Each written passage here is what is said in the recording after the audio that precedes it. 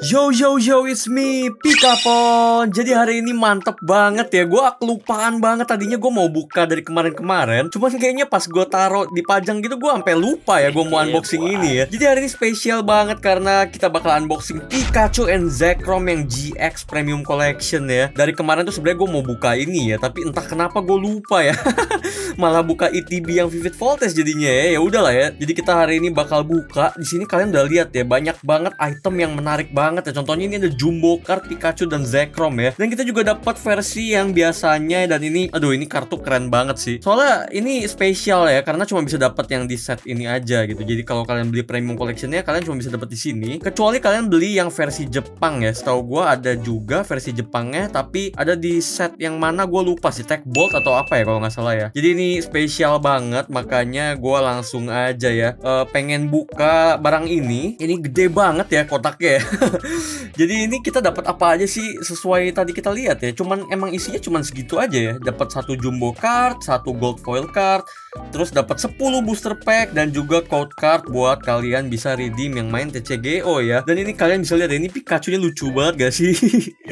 Aduh, Zekromnya keren, Pikachu-nya lucu ya. Ini perfect combination banget ya. Sebenarnya juga ada ya versi yang Charizard sama Reshiram ya. Kalian tahu lah ya, gue lebih milih Pikachu dan Zekrom. Mungkin kapan-kapan aja ya kalau ada kesempatan kita buka yang Charizard dan Reshiram. Jadi tanpa lama-lama lagi langsung aja ya kita buka ke boxnya dari pinggir sini ya. Mungkin gue bukanya. Oke, akhirnya kebuka juga ya. Sebenarnya sayang banget sih ya kalau dibuka kondisi boxnya jadi langsung gak bisa di-seal lagi ya, karena dia ujungnya kayak gini. Jadi sekalinya dibuka ya udah jadi agak rusak gitu ya. Tapi ya udahlah ya, gue udah gak sabar banget soal lihat kartu Pikachu promonya. Wah gila. Jadi ini emang boxnya isinya cuman booster pack dan kartu promonya. Jadi untuk si kotaknya kita taruh di sampingin dulu. Lalu ini main disk kita ya buat hari ini. Kita bakal buka langsung aja. Gue buka plastiknya. Kayaknya ada satu booster pack yang melayang ya, atau emang kayak gitu ya taruhnya. Coba ya kita buka dulu. Oke, yang paling penting kita ambil aja kartu promonya dulu ya. Oh ternyata ini dilapisin plastik lagi guys. Jadi kayak box-box biasanya ya, kayak Arceus yang waktu itu. Jadi aman banget dan gue harus hati-hati banget ngambilnya ya. Oke, jadi penampakannya kayak gini ya. Aslinya keren banget ya. Bener-bener satu kartu bener-bener emas semua. Dan ini keren banget sih, cuma ada dua warna, emas dan biru ya. Jadi shading si Zekromnya pakai warna biru dan Pikachu-nya lebih pakai agak gelap-gelap gitu ya. Tapi ini gue agak sedih ya guys. Kalian perhatiin gak sih, ini kartunya kayak miscut gitu loh. Jadi sisi kirinya itu lebih tebel ya daripada sisi kanannya. Tapi ya udahlah ya, mau gimana lagi, ini jadi kenang-kenangan gue ya. Nah kalian lihat ya, dari belakangnya pun ketahuan banget ya. Ini bener-bener miscut. Aduh sayang banget sih buat kartu promo ya. Ini belinya gue online dan dikirim, jadi gue nggak bisa milih secara langsung dan pilih kondisinya yang paling mantep ya. Tapi ya udahlah, ini bener-bener jadi kartu kenang-kenangan gue karena ini pertama kalinya dapat kartu miscut separah ini ya. Kalian bisa lihat ya, bener-bener sisi kanannya tebel banget, sisi kirinya tipis banget gitu. Dan kalau kalian perhatiin di sisi kiri atasnya ini ada titik hitam, itu mungkin indikator yang seharusnya itu cuttingnya ya dari mesinnya mungkin ya. Tapi ya udahlah ya, walaupun miscut ini kartu tetap keren banget. Dan langsung aja gue sleeve dan top loader ya. Oke.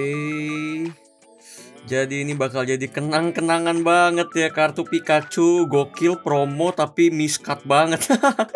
Dan langsung aja gue top loader setelah gue sleeve. Oke, jadi udah terproteksi dengan aman banget ya. Ini jadi nggak bakal bengkok sih ya. Jadi dari kemarin tuh gue lihat ya di komen banyak banget yang nanyain, "Bang, ini kartunya buat dilindungin namanya apa?" Nah jadi sebenarnya gue ada dua ya. Yang pertama pasti ketika gue dapat kartu yang gue mau dan gue seneng banget dan langka lah ya, ini kan promo ya, itu biasa gue sleeve namanya. Gue pakein sleeve, jadi kayak lapisan yang pertama kali nih yang kayak bening-bening gini itu namanya sleeve. Biasa gue beli yang ini sih ya, Sultan Supply. Gue pakai yang ini. Lalu buat yang kerasnya, bahannya agak keras, itu namanya top loader. Nah ini top loader, ini sleeve ya. Jadi yang kanan sleeve, yang kiri top loader. Jadi top loader itu fungsinya biar lebih ngeprotek aja kartu kalian supaya nggak bengkok atau warping ya. Jadi dengan adanya top loader ini ya lebih aman sih. Dan ini mereknya juga Sultan Supply yang gue beli ya. Nah tapi sleeve itu banyak macamnya ya. Kalian harus perhatiin juga, pastiin ketika kalian beli ukurannya itu masuk ke kartu Pokemon ya. Cukup aja segitu buat sekedar persleevean duniawi. Sekarang kita langsung aja ambil si jumbo cardnya. Buset ya, ini gede banget jumbo cardnya. Dan gua sadar ya, ini jumbo cardnya ini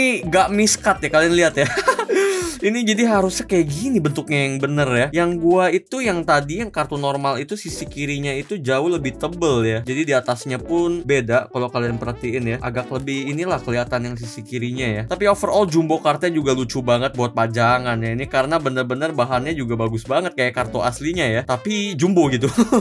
Jadi ini bakal gue pajang aja kayaknya jadi dekorasi karena gue nggak tahu lagi nih mau diapain ya kartu jumbonya ya. Oke, jadi sisanya kita punya 10 booster pack di sini ya. Oh, bentar, gue lihat ada code card online ya. Gue kelupaan sebelum kita buka booster. Jadi ini buat kalian redeem. Untuk yang dapat redeem code ini silakan kalian redeem yang main TCG online ya. Oke, jadi itu untuk code cardnya dan sekarang kita benar-benar masuk ke 10 booster pack ini ya. Dan di sini menarik banget karena ada set yang nggak pernah gue buka sebelumnya ya. Jadi ini Evolving Skies. Kalian bisa lihat ada Evolution di sini. Jadi sebenarnya set yang Indo yang EV Heroes apa sih? Para pahlawan ya, EV pahlawan itu juga masuk ke dalam Evolving Skies ini dan banyak banget kartu mahal dan kartu bagus yang ada di set ini ya. Set ini jadi sempat jadi inceran banget sih. Dan sekarang harganya udah naik banget. Jadi gue bersyukur banget ya. Kita punya kesempatan buat buka walaupun cuma 3 booster. Jadi langsung aja ya. Langsung aja ngapain gue taruh lagi ya. Kita keluarin dulu aja semua booster packnya. Oke, jadi sekarang di sini kita punya cuman 3 set ya, Evolving Skies, Chilling Reign dan juga Battle Styles. Entah kenapa Chilling Reign-nya dapat banyak ya, dapat 4. Jadi gue bingung sih mau mulai dari mana ya sebenarnya ya. Karena Evolving Skies yang paling berharga menurut gue, jadi kita buka otomatis yang paling terakhir ya. Mungkin pertama kita buka Battle Styles dulu. Oh, sorry, Chilling Reign-nya malah dapat 5 ya.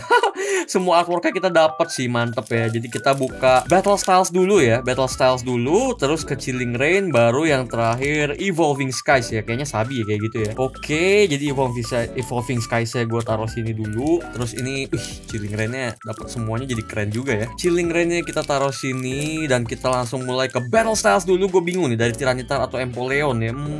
Karena gue lebih sering pakai Tiranitar di dalam gamenya ya, gue suka banget Mega Tiranitar. Jadi kita buka yang Tiranitar dulu aja ya. Langsung aja kita buka ke booster pack pertama kita. Mantep banget ya. Oh ya, abis ini ya nextnya kita bakal buka Fantom Kegelapan. Jadi Dark Fantasma di Indonesia itu namanya Fantom Kegelapan. Dan gue udah gak sabar banget ya buat itu keluar karena kita hunting Pikachu Bobo ya, yang Pikachu CHR. Oke. Jadi tanpa lama-lama lagi langsung aja kita ke booster pack pertama Battle Styles ya. 4 kartu ke depan untuk karteknya seperti biasa. Dan kita lihat, oke, Psychic Energy, Energy Recycler, Urn of Vitality, Gurdur, Galarian Slowpoke, Fomantis, Remoraid, Cubone, Pawniard. Oke, reverse holo Drampa ya. Dan kartu terakhirnya adalah Drampa lagi ya. Kita dapat naga yang habis latihan di dojo belakang ya kayaknya ya si Drampa ini. Ya udahlah ya. Oke, jadi ini booster pack Battle Styles terakhir kita. Dan sepertinya setiap kali gue buka kartu Inggris jarang banget dapat hoki ya. Tapi tetap gue buka, nggak apa-apa lah ya, namanya juga mencoba. Karena suatu saat pasti ada momen datang ya, dimana gue hoki, gue yakin banget. Tinggal ditunggu aja momennya. Aduh, ini susah banget ya. Oke, berantakan pula ya, udahlah ya. Oke, ini untuk code cardnya dan kita pakai 4 kartu ke depan. Dimulai dari Psychic Energy lagi, jadi sama seperti booster pack pertama ya.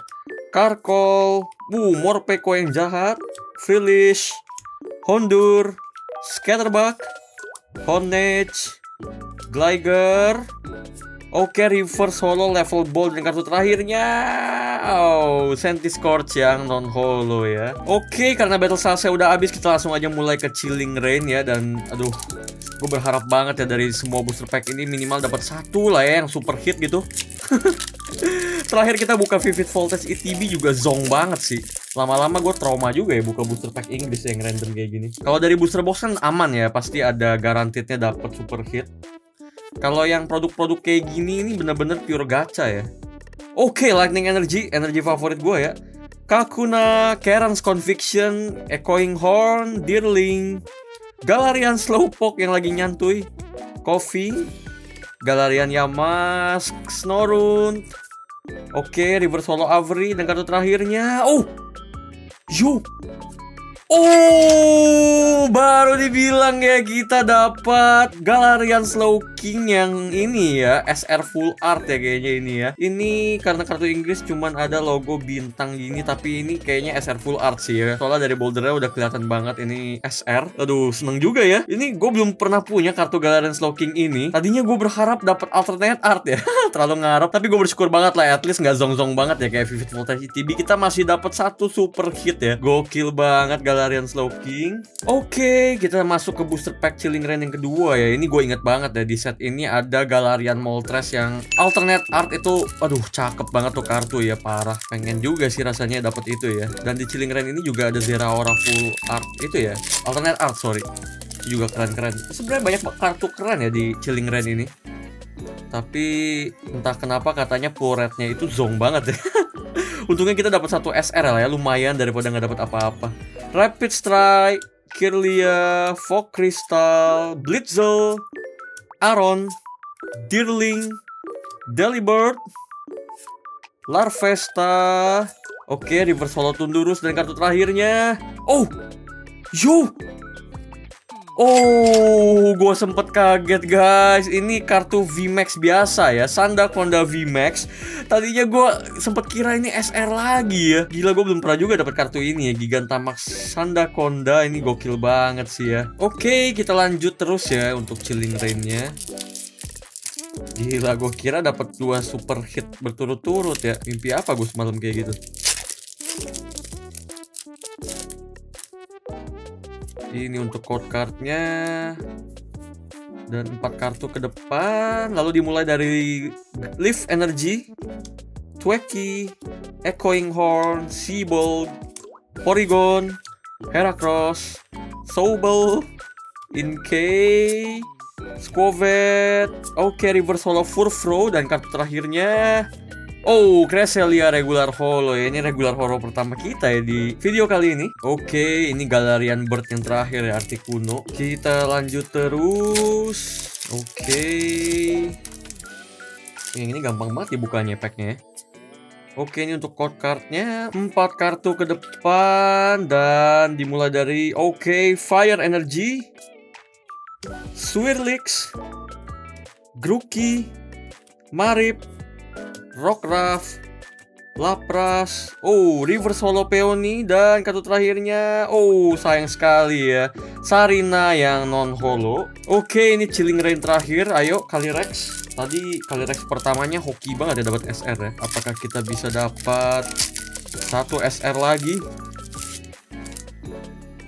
Mari kita lihat bareng-bareng ya. Oke.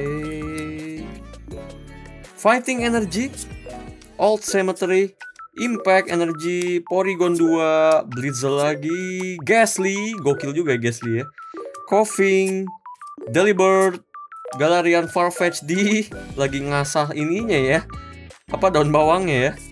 Oke, Reverse Holo Golett dan kartu terakhirnya, Passimian dan Sobel ya, ada Sobel ya, yang non holo untuk Chilling Reign terakhir. Oke, jadi tersisa Evolving Skies yang sebelumnya gue nggak pernah buka dan gue bingung ya mau mulai dari yang mana karena ketiga-tiganya mantep nih ya. Gini deh ya, kita buka dari Sylveon, Rayquaza baru Umbreon ya, karena di set ini ada kartu Umbreon yang diincar semua orang ya. Oke, jadi kita mulai dulu dari Sylveon.